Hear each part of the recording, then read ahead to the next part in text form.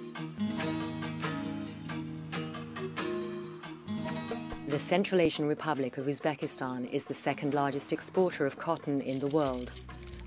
1/3 of the population are forced to work for the government's billion-dollar cotton industry. Water and chemicals used to grow Uzbekistan's white gold are causing an environmental catastrophe.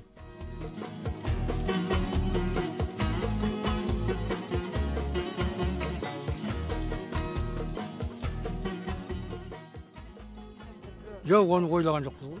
Biz o vaqtda жаспыз, onu oylagan jokpuz. Tеңиз сол 72-73 жылдан бастап кайтты, балык өлдү теңиздин. Cotton production has all but eradicated the Aral Sea. The Aral fishing fleet used to land over 40,000 tons of fish annually.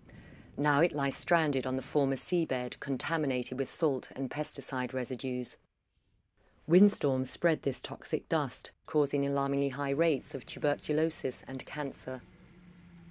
Nearly every day, dust storms, dust storm, every day. And the consequence of it is spreading of lung disease. Ең басты симптомы жөтел, құрғақ жөтел, өкпенің бронхының стенкілеріне өткел шаң тоздаң жаңа химикаттың бәрі тұрып қалып жатыр. Әрине өмірге қорқыныш болады, ол егер емделмесе. Aralsk in Kazakhstan, once a thriving fishing port, now lies 80 kilometers from the sea. The collapse of the fishing industry has annihilated the local economy. Бұрында Арал деген міне болған, күшті болған. Теңіз деген шалқып жатыр, түрі жаман болды. Баршылар жүрт бұрында. Аралдың әл-ауқаты нашар, ауа райы нашар, экология. Ауру шығып, сары ауру туып, халық теңселіп жұмыс жоқ. The primary cause of the environmental crisis has been irrigation.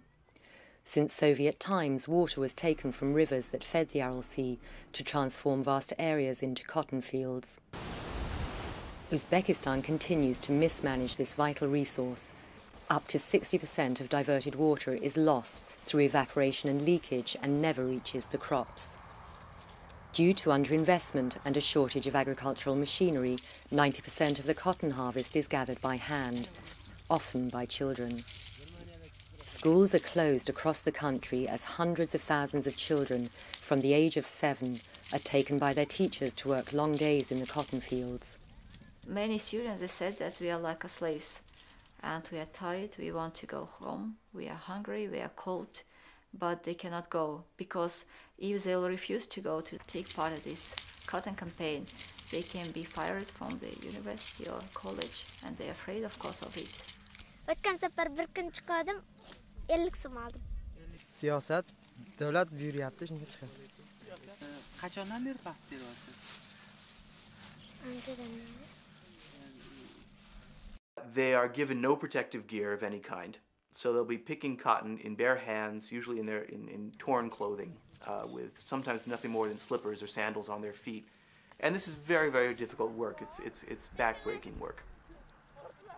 There's no drinking water given to them in many instances, and they resort to drinking right out of irrigation canals, which carries with all kinds of risks for waterborne infections, diseases.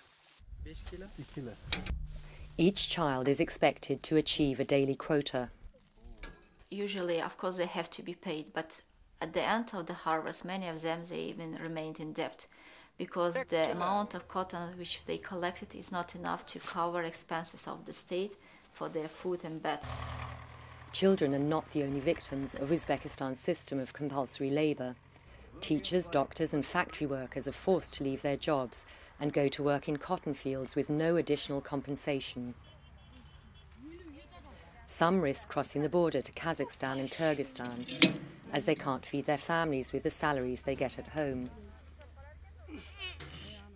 O'zbekdami oilalar maoshni kam to'laydi-da.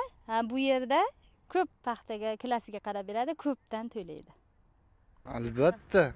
O'zbekistonda pulimni vaqtida olsam, o'sha yerda ishlayman. Gazga, svetga pulimni vaqtida o'tkazsa, o'sha yerda ishlagan bo'lardim. Life for Uzbek cotton farmers is grim. They are forced to grow cotton and sell it to state-owned companies for a fraction of the market price. The state controls everything needed to cultivate the crop, so often expenses outweigh income, And despite their hard labour, farmers end up in spiralling debt. They would actually be much better off if they could just grow some crops to eat on the land instead of all this cotton, the proceeds from which just go to the very rich and already corrupt people who run the country. President Islam Karimov and those close to him are able to allocate Uzbekistan's billion-dollar cotton revenues with little public scrutiny. Karimov takes a ruthlessly authoritarian approach to all forms of opposition.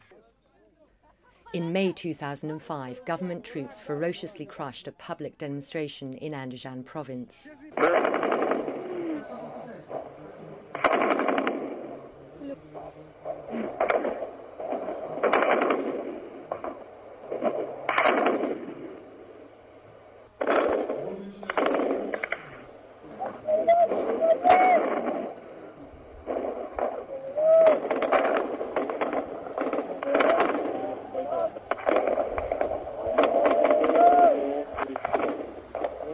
The government refused calls for an international investigation and hundreds fled across the border in fear.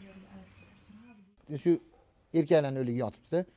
Hammasini qolganlarni yuklab olib ketdi. Biz yuklagandik, men nima qilaman, lekin ko'zimiz bilan ko'rganimiz asha juda ko'p edi ayol. Voy, ayollar, bolalar, jiji go'daklar. Europe buys 1/3 of Uzbek cotton, contributing $350 million annually to one of Central Asia's most brutal regimes.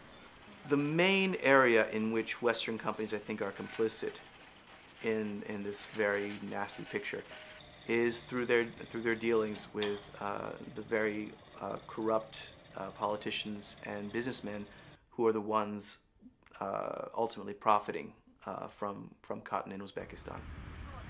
Western companies and consumers must refuse to buy cotton produced through human rights abuses and environmental destruction. This whole thing is a disaster in every way, on a scale that would cause total outrage if it happened anywhere else in the world.